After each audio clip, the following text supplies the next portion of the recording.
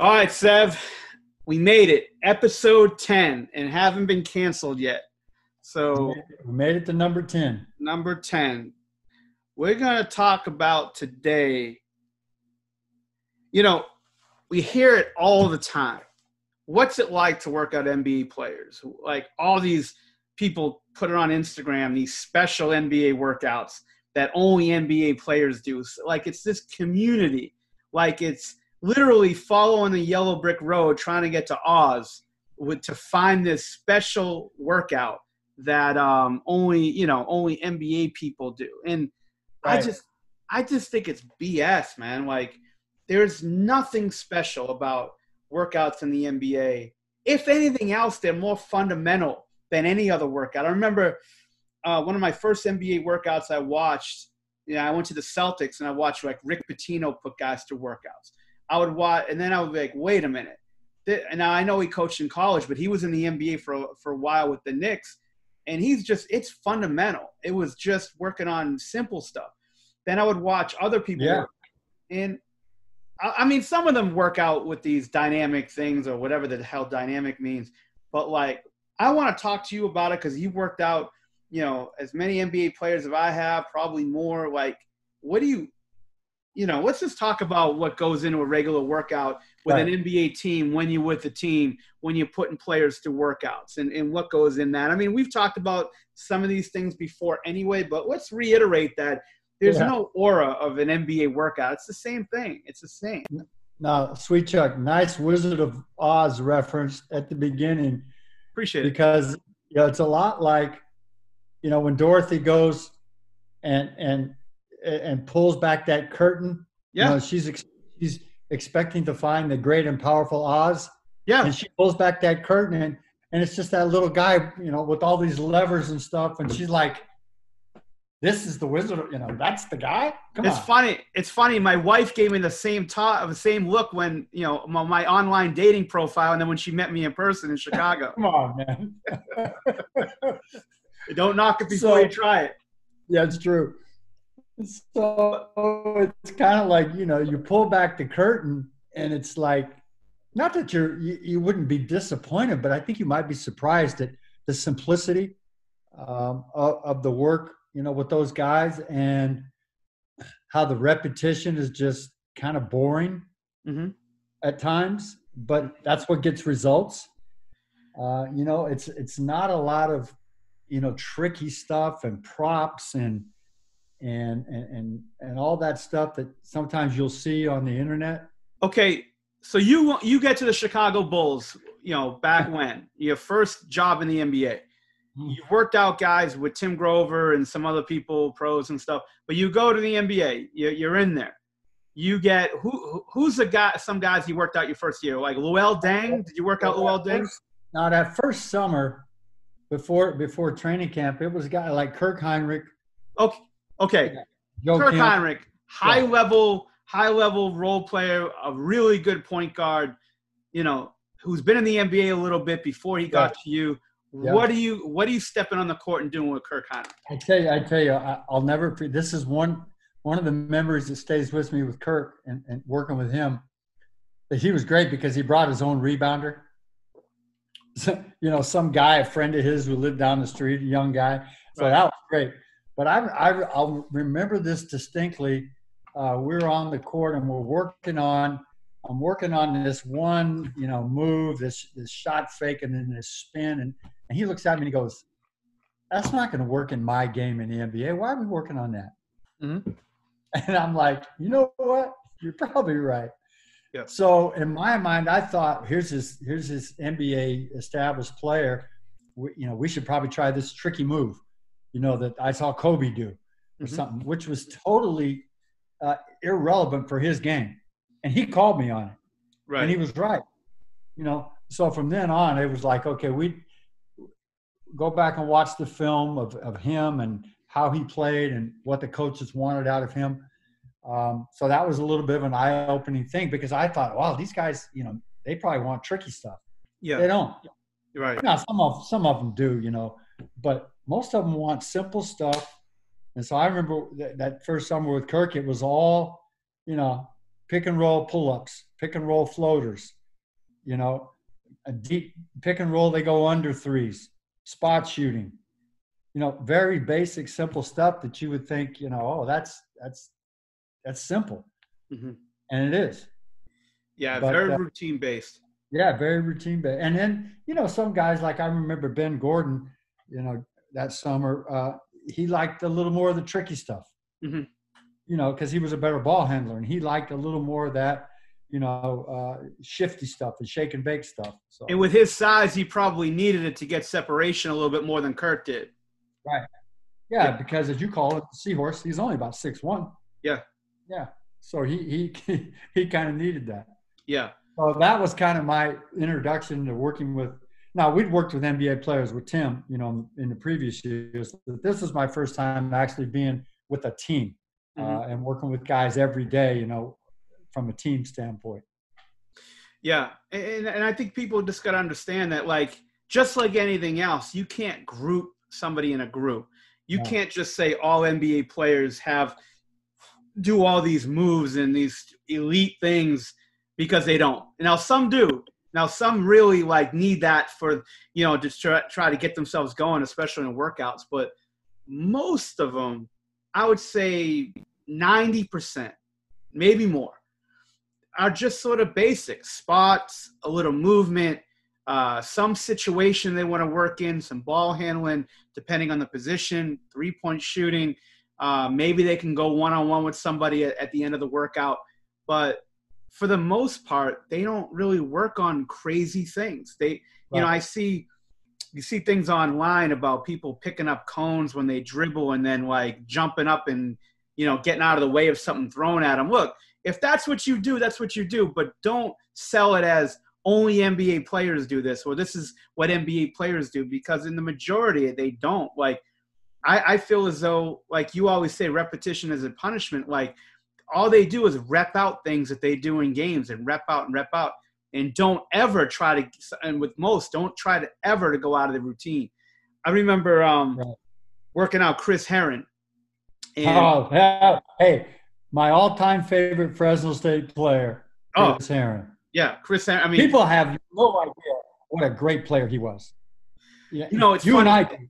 It's funny. He was in my state, and I knew about him because of his brother. Like, his brother Mike was a state champion, warrior, 6'4", you know. So I heard of this Chris Herron guy, but there was no internet back then. He was in Fall River, which is like an hour south of me. And I always heard of this Chris Herron guy. Chris Herron. But, you know, you think it's like Chris Herron is going to go on and, you know, maybe like, I don't know, like go to like some Division II school, low one, just because not a lot of guys from Mass were high major Division I players. And I never even seen him play. So then I hear stories about him playing for the AU team that I was about to coach for a year or two in the future, called the BABC, and how he played well in Vegas, and how like Kentucky, BC, Syracuse, Wisconsin, Florida, and all these guys are offering him scholarships. So like, I'm like, oh, what the, you know, Chris Herron, who? So I drove to Rhode Island to watch him in an AAU tournament. He was one of the nastiest guards I've ever seen play, against McDonald's All-Americans, just tough. Yeah. So Frank Catapano, that I mentioned in our mentor episode, Frank Catapano represented him. And he asked me to go down to Fall River to work him out for the draft, and I did, you know, get him ready for the draft. And then I remember working him out that a year from then. I just came back from this Nike coaches clinic in Atlanta, and they had all these drills with like cones and stuff, and I never really was into that. So like we're in the Armory at Fall River, no, Boys Club, and I get this barrel out, and I get this barrel in this chair. And trying to set this thing up, he goes, "Sweet up. Stop what the fuck you're doing. If you even try to do this drill, I'm gonna throw you in that barrel, put that cone on your head, and roll you back to fucking Revere if you try to do this drill with me." He goes, "Fuck that stuff. Like, that stuff is no good. Like, that stuff is no good. No tricky stuff. All I do is I'm a backup guard for the Denver Nuggets. all I need to be able to do is come off pick and roll and shoot, get the ball in and then respace for shots, make threes, drive it, floater. And Chris was one of my best. I talk about Kobe a lot, but Chris was my best mentor as far as like NBA players teaching me what NBA players really do, because he was going to be a backup, a journeyman, maybe a starter, maybe a Steve Blake type if his career went the way he wanted to go. So he had a stick. So he had to do things that are simple. And he taught me about what was bullshit and what was real as far as working out players. And it was awesome. But that story about him telling me he was going to put a cone in my head, put me in the barrel, and roll me back to Revere an hour away was fantastic. Yeah, it's, people, when they peek behind the curtain, they're going to be amazed. They would be amazed at how the simplicity of the work. Like you said, the repetition is not punishment, and players at that level, they have to fight the boredom. And the ones that can fight the boredom and just persevere and see the big picture at the end are the ones that will actually improve. And NBA players that want to change their workout every other day or every week, to this and then that, and then we're going to work on this, and then we're going to do that. And those are the guys that don't show improvement. Yeah. And the ones that'll pick out, and you tell me if I'm wrong, but at the end of the season, the ones that'll say these 2 things or these 3 things. Yeah. And that's it. I'll keep up with the other stuff, and maintain it. But these 2 things are what I really need to improve on this off season. And as you can imagine, if it's just 2 skills or 2 things, that can be tedious and that can be boring. But the ones that are able to fight through that boredom are the ones that improve. Yeah. And you got to keep doing those things. Like you have your routine of your skill sets that you do in games. So NBA players like Dirk Nowitzki, Dirk never changed. I never really worked with Dirk. All I was is comedy. Like when I would work him up before games our last year, all it was is jokes. Like, let me tell you, it's one of the greatest things I've ever seen. Oh, it could have definitely been a reality show. NBA had no idea about ratings, because if they ever mic'd us up, it would have been fantastic. But like they tell me, the people that were there way before I was there, and telling me, look, he never really changes his routine. 18 years, 20 years, he just did the same thing. And it's like, and you were talking about players who just change workouts all the time. It's sort of like, I remember when I was a kid. Now, you never really had to deal with this because for most of your life, you were in nice California. But in Boston, it was cold as hell in January and February. And there was like snow on the ground. Well, it's miserable. I love it, but it was miserable. So my dad would tell me to warm the car up before he would drive into school. So one time I warmed the car up, got the gauge. You never have to worry about this, but had to get the gauge all the way. It took like 20 minutes to warm up to like acceptable level for your engine. And then once I got there, the first time I just shut it off and went back in the house. And he goes, "You fucking asshole. The thing is going to go back to cold. What are you doing?" It's the same thing as your skill. Like you can't just like work on something until you're good at it, and then don't work on it again and work on something else, because you're going to need that to stay warm and stay a part of you to be able to do in games. So like, that's why a lot of these NBA players, they work on the same thing over and over and over and over again. Now they may not spend an hour on one thing, but they're going to spend a lot of time and a lot of reps on the things to keep it relevant in their game. It's funny. The Dirk thing reminds me of the summer that we signed JJ Redick as a free agent. I love JJ. Yeah, he's the best. Mm-hmm. And he lived in Austin, Texas at the time. Right. So Doc had me and Kevin Eastman. I don't know why he wanted 2 coaches to go down there, but he wanted 2 coaches to go down there and, spend a couple of days with JJ, work him out, take him to dinner, that kind of stuff, get to know him. Mm-hmm. So we meet JJ, Kevin and I, at the University of Texas practice facility, which is a beautiful facility. I heard. Yeah, it's great. But, we go on the floor and we're like, okay, let's do this drill and let's do that drill. And he goes, fellas, I got my routine. Exactly. I know what I need to do. I got my routine. Yep. You guys just, pass me the ball, rebound, clap your hands, whatever. But I got my routine. And then at the end, if you want to do a couple of your things, that's fine. Mm-hmm. But we had JJ for maybe 3 years. I don't know, whatever it was, 3 or 4 years. His routine never changed. Pre-practice, after practice, pre-game, his routine was his routine. Mm-hmm. And this is what I do in the game. This is what I'm going to do in my workout. He was his own coach, basically, is what I'm saying. Right. That was a little bit of an eye opener to me too. Yeah, it's crazy how these guys do these routines and stay with them. And I really value those types of players because, like we talk about, like 80% of the league are role players, and right. They do one or two things, and and they need that routine. They need like a routine in all the stuff that they do, but they just keep it for the most part simple. And some players are going to be different. Some players are going to be like, all right, what do you want to do? And then some players are going to be like, this is what I do. Stay out of my way.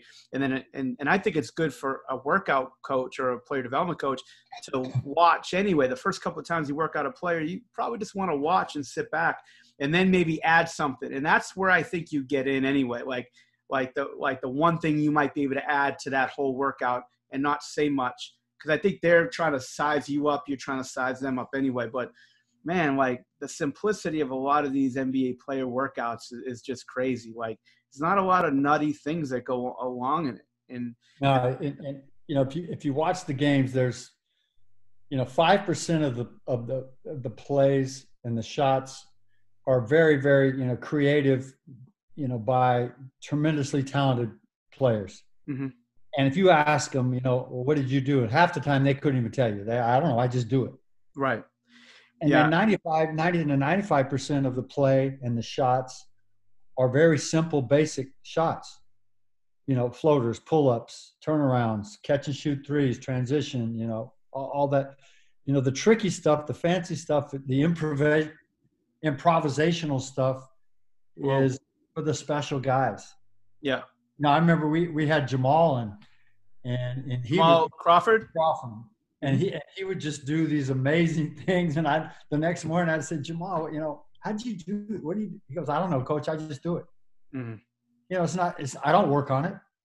Yeah. It's something I do. So those guys, that's the 5%ers. Mm-hmm. The 95%ers are the guys that we talk about, the basic, simple guys, role player guys. Yeah, I agree. Yeah, I tell the story about Kobe all the time. And, it was 2011. We Tim and I went down to Irvine to work him out. Hey, did you stay at Pelican Hill? I did. Hell yeah, we did. Might be the nicest resort in California. In the world. You give me one place in the world that I could live, I'm living there. And we were working out, and he had me on the plane ride in, break down all his film for the year before, and we're gonna talk and things. And he this was like right before the lockout ended, and there was this move he did, like combo move, which was like in and out, crossover, step back. And I saw him do it like 4 to 6 times in like a 3-week period throughout the season. So at the end of the workout, which was simple as hell, by the way, and we'll talk about that in a minute, but like I said, all right, Kobe, we're gonna do in and out, crossover, step back. He goes, Mike, I never work on that. We're not gonna do it. I said, well, wait a minute. I did see you do it like 4, 5, 6 times in a couple of week period. He goes, yeah. So what I do is I work on each individual move until I'm a master at it. So like the in and out layup, the in and out pull up, the crossover layup, crossover pull up, step back, jump shot, step back, pull in front and finish. So I practice each one of those things infinite times to become a master at each one of those shots. So when I want to do something and they take it away, I have the combo. I could just make the decision. I don't want to be a robot and work on all this, combo move things, because it's not, you never want to predetermine what move you're going to make. You have to read off your defense. And that made a lot of sense to me. And probably the 40, 50 times I worked out Kobe, I don't think I've ever seen an elite drill a crazy drill, anything on the court, cones, tennis balls, anything like that. And look, if that, like, I used to make fun of that stuff all the time, and I still do to a certain degree, but if that's the way you do it, that's the way you do it. But I have to speak up on the NBA fraternity. I've been around the NBA for 20 plus years. I've never seen that consistently done, where all these crazy moves and crazy things are worked on the court with all these props and things. I've never seen it. And you talk to most player development people at the NBA level, and they've, for the most part, never seen it. You know, so look, if that's the shtick that you're putting out, that's great. But you know, if that's what you think that's in the NBA, where it's all this crazy stuff, it's not. It really isn't. You know, and you know, Kobe's one of the top 5 players or 6 players of all time. You know, arguably, Dirk's one of the top 20 players of all time. You know, you've seen it in Chris Paul. You've seen it you've seen it in Blake Griffin, Chris Paul, Luol Deng, all the great players you've been around. You know, I just haven't seen it. I haven't seen it in most players. You know, I'll tell you what, most of the bad players that you watch do it. Not all bad players do it, but those are the inconsistent players are the ones looking for that next drill or whatever, you know? Yeah, they're the ones that they're always, you know, always seem to be searching, you know, for the next big thing, the next answer. They're always searching for something new and what's the next thing. And, yeah, you know, instead of just, you know, being consistent and with the simplicity and stuff like that. I have a player in mind that we had early in his career when I was with the Bulls, and he went from trainer to trainer. Yeah. You know, different drills to different drills. You know, he could never find something and stay with it. He was always searching for the next trainer, the next drill, the next secret sauce. Yeah. You know, and as a result, he never found it. You know, and then he was out of the league in a few years. So, yeah, I think building a foundation is really important as any type of player at any level. And I think if you're just doing, like, you just keep on changing these things. Look, if there's, like, the one thing I don't understand on some trainers, that they'll say, oh, this is the next move, right? And then the week later, they never mention that move ever again. And then they're on to the next move. Like, first of all, you said this is game changing, and then you never hear about it again. First of all, there aren't that many moves. Let's be honest. Second, like, you need a foundation. If this is what your thing's going to be, that's what your thing's going to be. And you work the hell out of it until you're a master at it. But it's like, you know, the attention span, it's like, I got to go to the next thing. I got to go to the next thing. But, you know, this stuff about elite and next level and dynamic, like, it's all just like catchphrases to catch your eye. And I just don't think the NBA is like that. Like, high level players are like that. For the most part, you know, you watch NBA players throughout the season, I would say 90% of their workout stays the same. And if you watch how players get their shots in a game, like, go to YouTube and go to, like, House of Highlights and just watching the types of shots that players get in games. Out of the 20 shots or 18 shots a guy gets, maybe 3 are, and I'm talking about a high-level player like a Durant, like a Kobe, like a Doncic, like a Harden. You know, maybe some of those players are higher end, more like that, but like 3 out of 18 shots might be tough. You know, a lot of them are straight line drives, pull-ups, cuts, you know, transition, you know, just catch and shoot.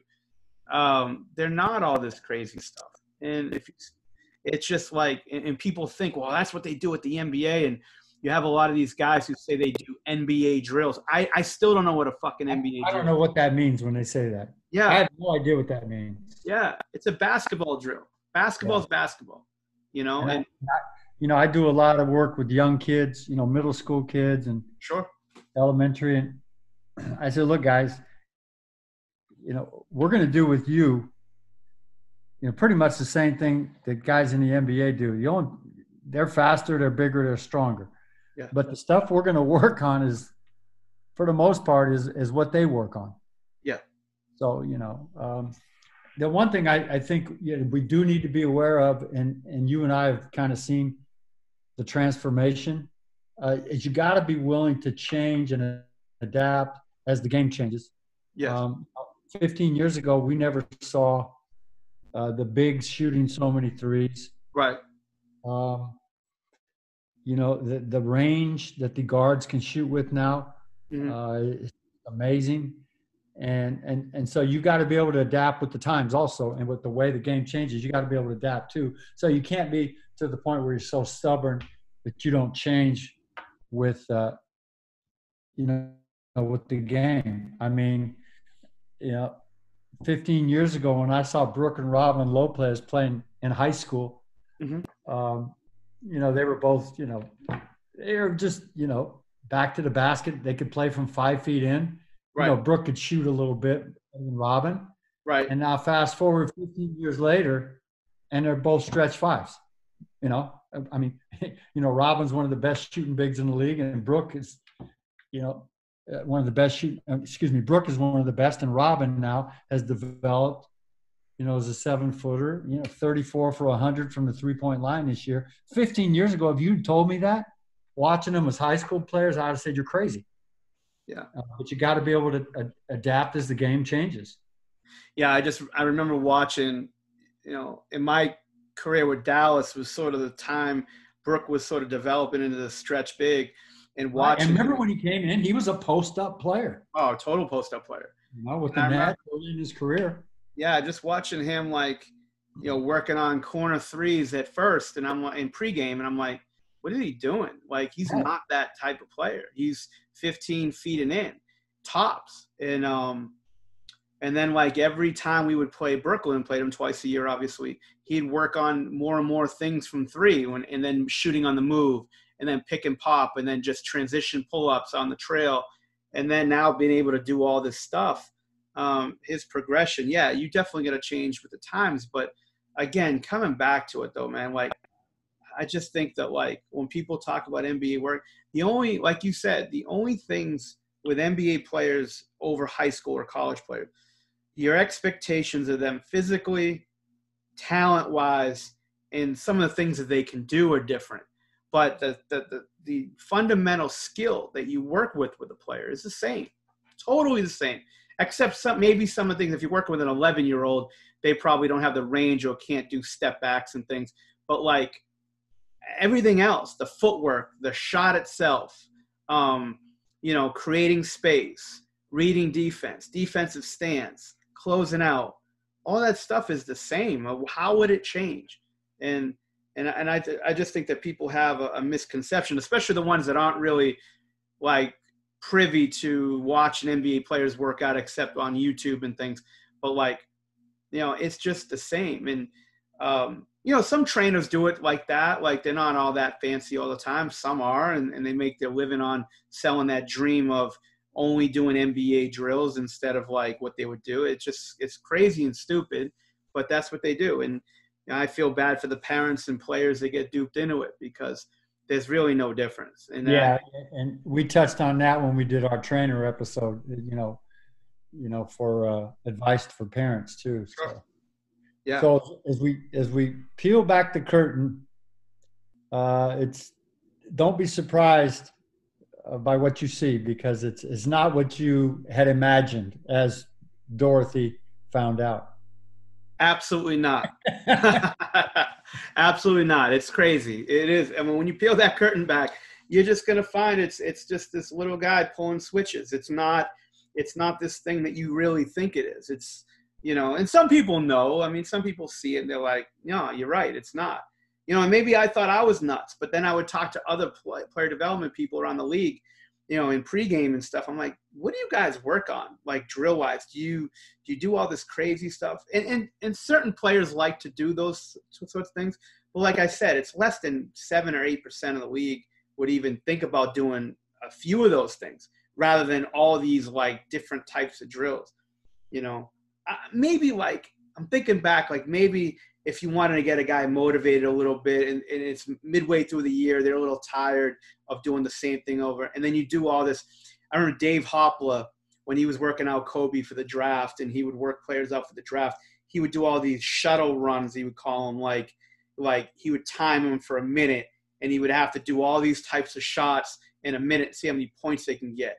And, and they were pretty cool drills. There were different types of shots, but they were simple shots. They were just timed. Yeah, I guess you would do some things like that, but never like on a long period of time, more than one day, like out of like, a season or a couple of times a year. But, doing all these crazy drills it's, like you said, it just sets the player back because, you can't just go from drill to drill to drill to different move to different move to different move to different move. Yeah, that's for the special 5% of guys. Yeah. And even like Kevin Durant. And even then, like I mentioned with Jamal, they probably couldn't tell you what they did. It's like, I don't know, I just do it. And they just do it. It's just natural. Those are the special guys. It's I just don't know. natural. Yeah, Jamal was such a, we'll talk a couple of minutes on Jamal. I mean, Jamal is just such a special breed of player. Like, he just, like, reads the situation, like, naturally. And, like, just his knack to get shots off and finish and, just over big players and smaller players in traffic, in different situations, contorting his body. Like, it's crazy the stuff that he could do. Yeah, when we had him, probably 5 years ago, 4 years ago, he was probably, that was him at his best. Mm-hmm. He's had 50-point games with what, 3 different teams? Yeah, I think the last team of the year last year. Maybe 4 teams. I don't know. I think he had it against Dallas, actually. My last game as a Dallas Maverick, I think he had like 51 on us. With Phoenix, yeah. But he's one of those guys that, he doesn't really work on all that stuff. He can just do it. Yeah. Now he's a special one. Oh yeah, and he's just it's funny, like, and we'll talk about this in other episodes, but like, like you told me all the time, he's a guy that like 50 years old, he's going to be playing in YMCA league. There's no question. He just loves the game. And I don't know if I've ever been around a guy that loves basketball as much as he does. Yeah, and I think players do, for the most part, throughout their 20s and early 30s. And then I think once they start getting like mid-30s, they start getting a little tired of it and like, all right, when this is over, I'm not really playing anymore. I won't pick up a ball again the rest of my life. Ever. And this is a guy who just can't stop. He literally can't stop himself from playing. And those are the guys that, I've never worked with Jamal, but like, those are the type of guys that are like, yeah, like that's the kind of guy I want to be around, because those are the guys that gets you excited about, going to work every day. He's the ultimate gym rat. Just real quick, and last thing on him, we'd get home from a road trip. You know how those things go. You get in the West Coast like 2 in the morning, 3 in the morning, and 9 o'clock the next morning, 10 o'clock. If I got a couple of young guys, guess who's in there? Yeah, Rondo was like that too. He can't help himself, man. He's in that gym. He just, not just to work out, but just to watch.